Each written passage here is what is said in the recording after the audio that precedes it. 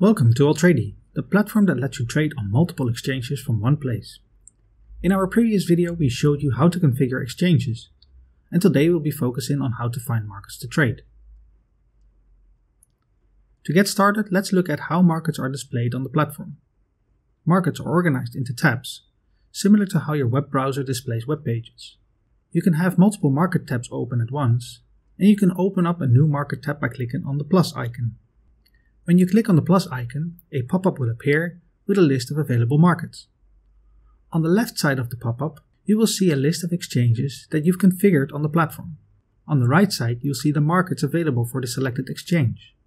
You can select multiple exchanges by holding down the Control key or the Command key on a Mac. If you don't see your preferred exchange in the list, you can add it by clicking on the settings icon in the top right corner here. Now you can click on the exchange and put it in your preferred order.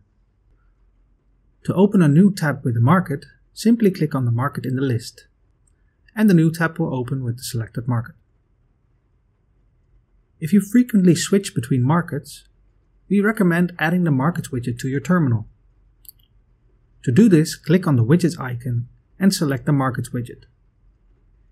If your screen is smaller, the markets will be added to a side drawer that you can open and close as needed. With the Markets widget, you can quickly browse through all the available markets on the platform, and you can use your keyboard to navigate the markets by clicking on one of the markets and then using your keyboard shortcuts Control Up or Control Down or Command Up or Command Down on a Mac. One useful feature of the Altrady platform is the ability to create watch lists. When you're browsing through the markets, you can right-click on a market to save it to a watch list. If you don't have a watch list yet, you can click on Create Watch List, and then you can give it a name, a short name, and a color. Once you've created a watch list, you can add markets to it by right-clicking on the market and selecting your watch list. Using sorting and filtering is another great way to find markets that are currently seeing a lot of action by price, and you can have some great candidates for scalping during the day. You can easily sort markets by name, price, change, and volume by clicking on the header. You can also apply filters by clicking on the Filters button.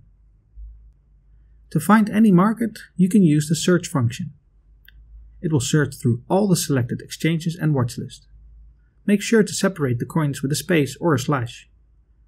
If the market list does not return any results, make sure the correct exchanges and watch lists are selected.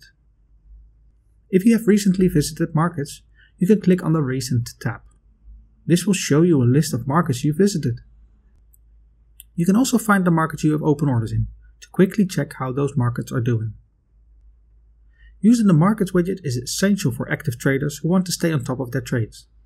With the navigation functions, you can find short-term and long-term trades easily, organize it with the watch list, and keep track of your open orders to optimize your trading strategy.